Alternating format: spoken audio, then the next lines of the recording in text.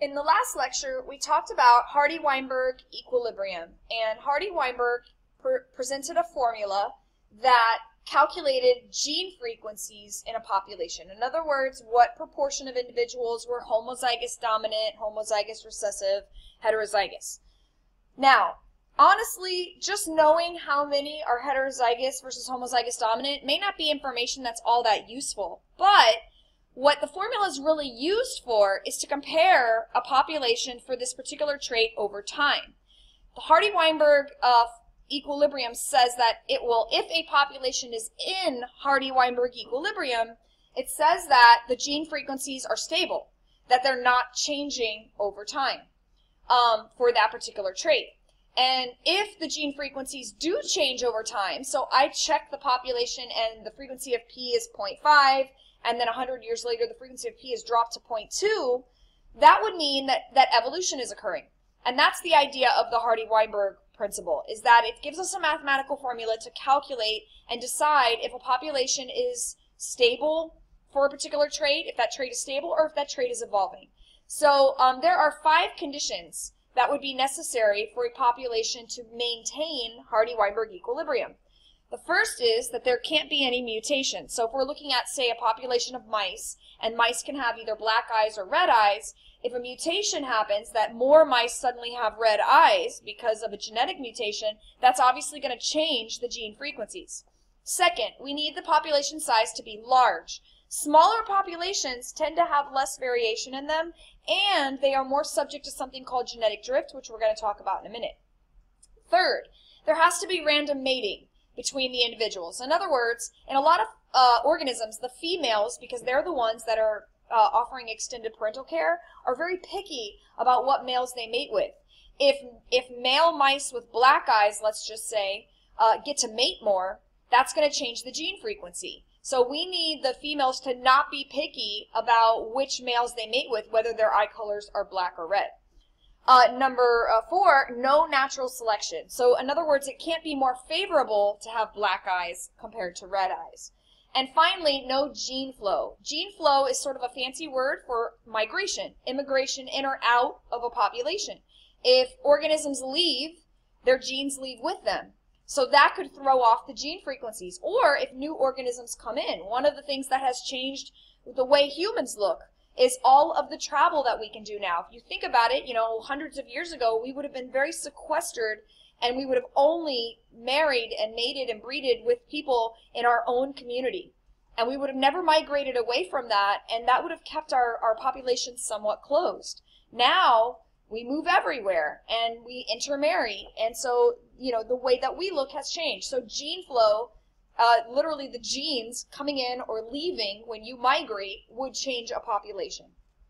Okay, so I just gave you the 5 things that are necessary to maintain equilibrium. You'll notice this slide basically states the same 5 things, but the opposite. These are the things that disrupt Hardy-Weinberg equilibrium. So number 1, if there are mutations, that's going to throw off equilibrium. It's going to change the frequency of a trait if there's a mutation that causes more or less individuals to have that trait. Second, gene flow. Again, migration in or out is going to change the frequency of traits if all the red-eyed mice leave, or if a new group of mice merges with the original group and all the new mice coming in are mostly black-eyed mice, that's going to affect things. Third, again, if there's non-random mating, meaning that organisms are picky and are choosing specifically organisms with that trait or organisms without that trait, it's going to change the gene frequencies. Fourth, natural selection. If the trait is beneficial, having black eyes helps you to survive better, you're going to see those black-eyed mice having more babies, passing that trait on, and it's going to become more common in the next generation. And finally, small population size. If the population size is small, again, you're going to see limits to variation to begin with, but on top of that, the population is going to be very subject to something called genetic drift, and that's what I want to talk about now. So what is genetic drift? Genetic drift is a random process that occurs in small populations where basically a rare allele gets wiped out just by chance. Frankly, it doesn't even have to be that rare, because if the population is small, everything is rare because there's a small number of organisms to start with. The difference between natural selection and genetic drift is if all the red-eyed mice disappear because having red eyes is bad and they can't survive as well, that's natural selection. If all the red-eyed mice disappear just because of random chance, because those mice, there were only a few of them and they didn't happen to breed, that is genetic drift. So it has to be by random chance, and it always is in small populations. And what can happen is an allele can become what's called fixed. When an allele is fixed, it means every single organism in the population is homozygous for that particular trait. So everybody might become big B, big B, and basically the allele little b is gone from that population. And you can actually have several populations that start off the same and become separated from one another, and they literally go through genetic drift in different directions. So in 100 years, the two populations have gone through speciation. They have become two completely separate species, and it's solely, for a particular trait, it may solely be just because of genetic drift, not because that particular trait was good or bad. This is a little picture of it showing rabbits, how this is a small population of only 10 rabbits, and the frequencies of P and Q are 0.5 when we start. But a random 5 rabbits produce offspring, and that shifts the gene frequencies now. If there's only 10 rabbits in generation 2, notice that P has gone up to 0.7 and Q has dropped to 0.3. And then if only 2 of those rabbits survive, you might end up with a population where all 10 of those rabbits are big A, homozygous for the trait. I also have an online animation I'm going to show you now. Okay, so I found this little online animation. You put in the population size. We're going to start with the allele frequencies being 0.5 and 0.5, and we're going to let this population of 1,000 individuals reproduce for 100 generations, and I'm going to plot it. And notice what happens. I'm just randomly plotting it multiple times, and notice how the gene frequencies really stay about the same. All right, now I'm going to cut this population down from 1,000 to 100, and let me clear everything. And now notice what happens when I drop this to just 100 individuals. We see that it's way more likely, not every time, but it's way more likely that the genes become fixed. In one scenario, everybody's big B, big B. In another scenario, everybody's little b, little b. If I cut this population down even more to just starting with 10 individuals, and notice what happens now. Every single time, randomly, just by reproducing that small number of individuals, the gene frequencies become fixed, either as big A, or little a, little a. So this is a simulation to show you examples of genetic drift. And again, if I was to do 10,000 individuals, it would be very unlikely that an allele would get wiped out, that you'd end up with everybody homozygous. Just because of the sheer number of organisms, it's going to increase the variation and the chances of genes getting passed on.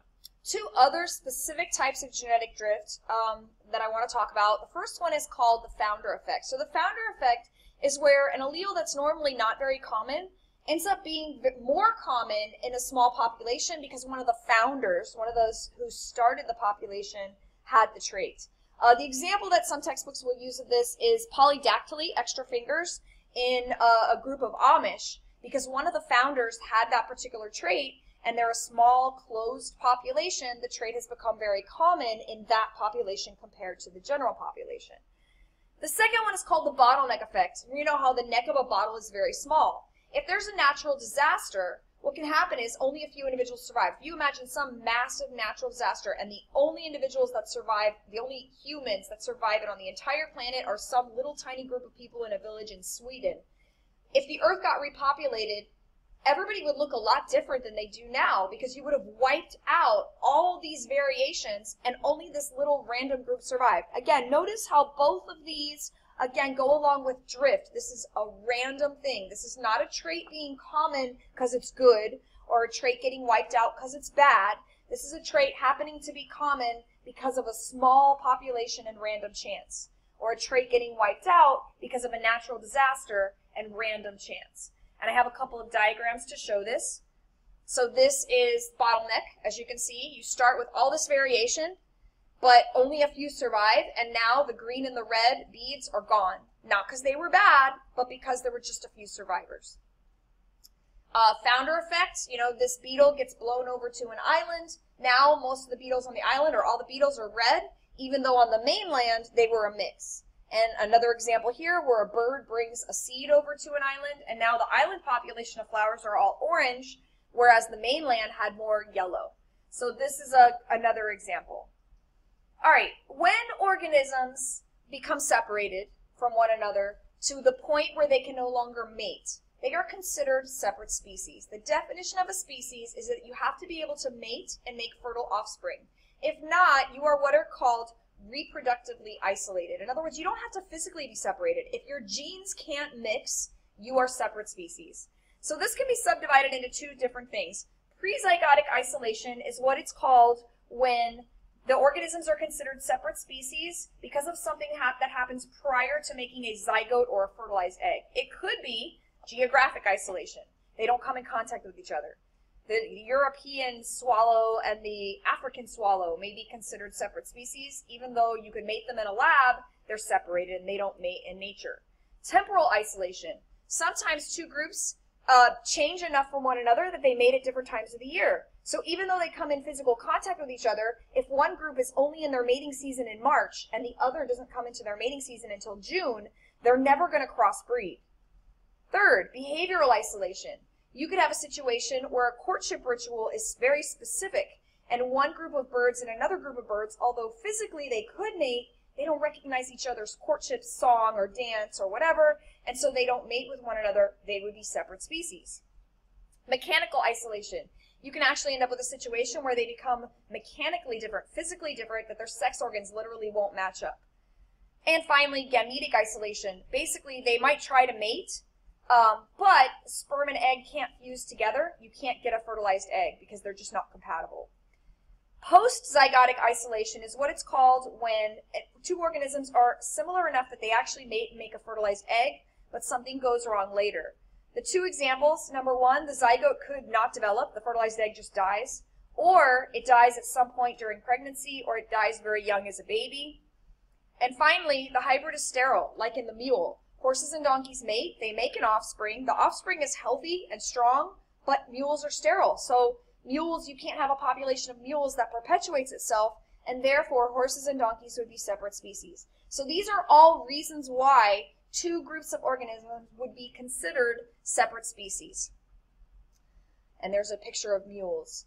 This is also true of ligers are also sterile, so are zedonks, the zebra-donkey hybrid, also sterile. So they're separate species. All right, and last slide for now.